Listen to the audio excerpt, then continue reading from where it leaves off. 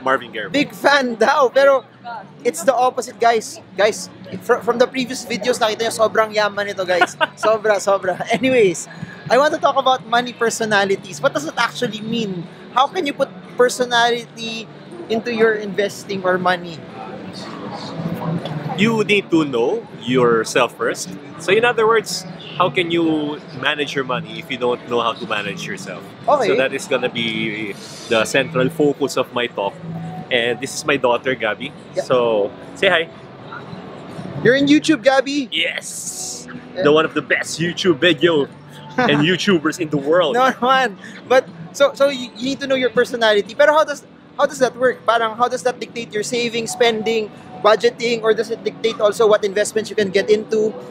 As you know, I believe you teach this also, that one wrong way of investing or doing business is to try to copy others. Okay. So you will see that one thing would work for someone but won't work for another person or for someone else because they have different risk tolerance, they have different tendencies, they have Okay. different behaviors, Okay. and they are actually, well, different. Okay. So different is not spelled B-A-D. Okay. Bad. Different is spelled G-O-O-D, Good. which is good. Okay. So in other words, we need to know our tendencies, our differences, so that we can also match it with our personality. Okay. You know, Marvin, I also teach sales. Okay. So when you say selling is a matching process. So for example, you have a client, you have to match that person's personality. And I believe investing is the same way. You have to match your own tendencies, personalities. Not to say that we cannot learn from others, but be comfortable with who you are and your investing methods. Pero this is also underpinned with this profiling, no? Dominant, influential, corrective, and steady. Yes. So, for example, you are a dominant personality. How does it dictate your investing? What should you do? Guys, we're in Shibuya Station, by the way. Yeah. I think this is the busiest Oh, in the world. yeah, Tama, busiest intersection. Yeah. Okay. So, how does it dictate it? Or does it? Does it at all? Does it what? If you are a dominant personality, Oh yeah, parang yeah. what investment should you at least avoid? Or should you actually go into investments? Meaning Kasi- that dominant people are they don't think, di ba? Parang they just act quickly. Alam natin dapat kasi yung ano natin, yung personality natin. We should know our personality so that we will know our strengths. And we should also know our weaknesses. Okay. And most of the time, our strengths are actually also our weaknesses Okay. when we overuse them. So for example, you're a dominant, then it's your tendency to be more aggressive and to overlook risks. And it's good that because you're dominant, you will do whatever it takes, make things happen. But also your weakness is that you tend to minimize the risks involved. Okay. So you would look at the opportunity instead of the risks, and you also are more task oriented. So, Bitcoin for Yeah. dominant, advisable, not advisable? I guess that's not. We can rephrase the question Okay. in a different way. It's a matter of I guess not really the investment vehicle, but knowing our investing tendencies. Okay. So let's say you're a dominant. One thing that you should watch out for is you might want to go all in. Okay. Let's say So, in dapat Bitcoin. hindi. Oo, Okay, that's a kasi good insight, ha? todo sila, hindi sila masyadong nagda-diversify unless they Okay. experience something tragic. They experience huge bankruptcy Okay. or a loss, a huge loss. Then that's a time when they will start be more intelligent in their investing. Okay. Now, that's just one personality. We'll just end with this. Paano ko? I'm an influential. Influential, tama ba? Influential Yes. or so if you're influential, you're not really into numbers. No, you're also you're a combination. You're Okay. influential, but you are also corrective. Okay. So the DISC, dominant, yan yung mga aggressive. Okay. Influential naman, they are the people persons. Okay. And you can see, I have one beside me. It's a Okay. big example, Of what? Of what? you. And then there's a steady, the more stable one. And then the corrective, which is the more analytical one. That's why they always want to be correct. Okay. Yan. For example, punta tayo sa corrective. Ang mga corrective, yan naman yung mga tao na magaling mag-analyze. They love statistics, charts. But the problem is that they would analyze and be paralyzed because of it. So, too much analysis paralysis. Kaya nangyari, yung tendency na, let's say, it's time for them to make huge deposits in their investments, or time to pull the trigger in one investment, they will delay because they would overthink, they would look for the perfect occasion. Okay. But there's no such thing as perfect. But that's very good kasi one of the biggest problems for people who are investing is analysis paralysis. Parang for just stock market application, parang there are some people, 7 stock yung pinag-aralan, tapos lahat yun, maganda bilhin, they don't buy it because, analysis paralysis. Baka mas maganda tong Ayala or SM na lang or Jollibee na lang. What do you advise for people who have analysis paralysis? How often does that happen? A lot. You will see even these are people also who, for example, the more you study at times, the more you study kasi for example, people who study charts, parang eto buy signal, then nalilito sila, then they eventually don't buy at all. And it happens a lot in the market. Paano yun?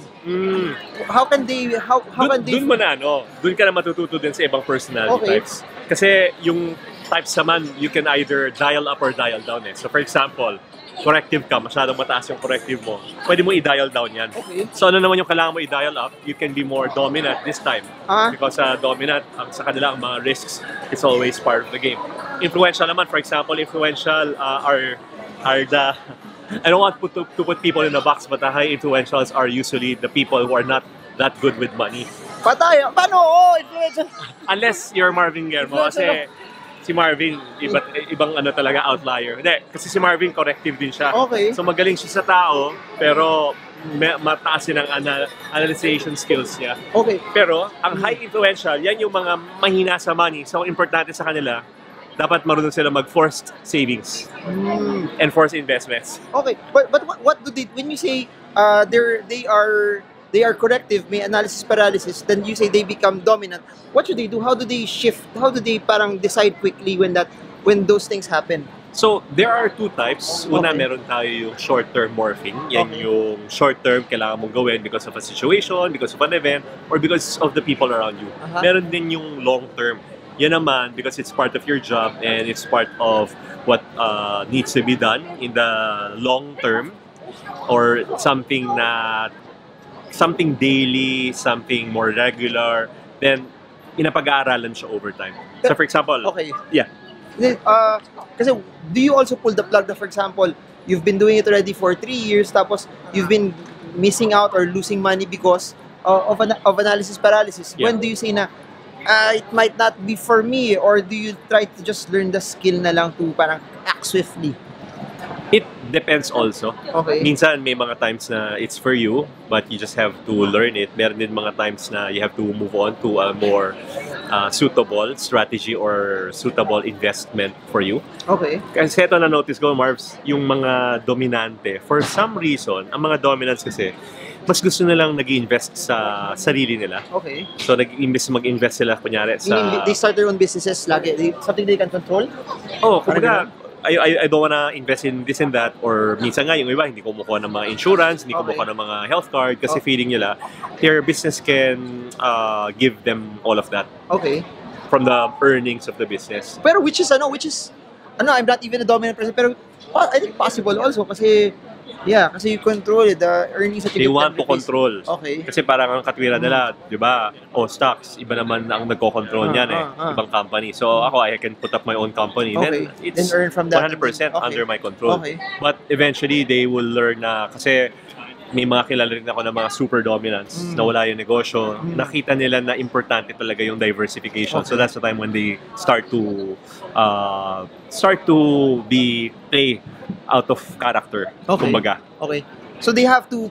So the key there is if they're suffering from analysis paralysis, find a different way to go out of character and just Find ways na you can borrow from the other personalities, their traits, and also know your tendency. Kasi ngayon alam mo na yung weakness mo na analysis paralysis ako. Kasi maraming mga tao, we do not identify we don't know ourselves, so we cannot identify our strengths and weaknesses. But now that you know it, di ba? Panahon natin, G.I. Joe. Okay. Knowing is half the battle. What's that? Whoa! Full disclosure, Johnny Bravo na nabutan ko. Ayaw. Okay. Hindi ako naniniwala doon. So, knowing is half the battle. Pag alam mo na, then you have a better chance of overcoming that weakness. Okay, so I guess we'll end it there, no? How do you avoid analysis paralysis? I forgot. No, how do you overcome analysis paralysis? You do something that will allow you to skip that trait, or you leverage that because you already know na hindi yun yung strength mo. You find ways or find other people who can. Or you can borrow from the other traits. Let's say you know your corrective, so maybe I need to be more of a dominant. Then you dial up the dominance, dial down your corrective. So I think I'm gonna be talking more about that in the icon, and it's really interesting kasi this is something that you can use wherever you are, whatever you do. So hindi lang yan sa investing, masasama yan sa parenting, kasama yan sa love life, so on and so forth. I think just to end, this is what I do. Every time I have analysis paralysis, and let me know if this is corrective. No? What I do is, kunyari, 7 stocks that I want to buy. I analyze them one by one per parameter. Then, sino yung may pinakamadaming buy signal, that's what I actually buy. So, I buy them because this one has more points than this already. Tapos parang I force rank them. The one that comes out as number 1 is the one that I buy lang. So, at least it's based already on a point system na wala nang emotions doon. And wala nang parang there won't be a shadow of doubt because based on my point system, they're the ones that are number 1. And that is an example of a corrective tarsier. Mga nosebleed. Yun, so talaga. So, corrective talaga. Sabi ko na nga ba, hindi ako influential eh. Tama, di ba? Hindi ka influential, super influential.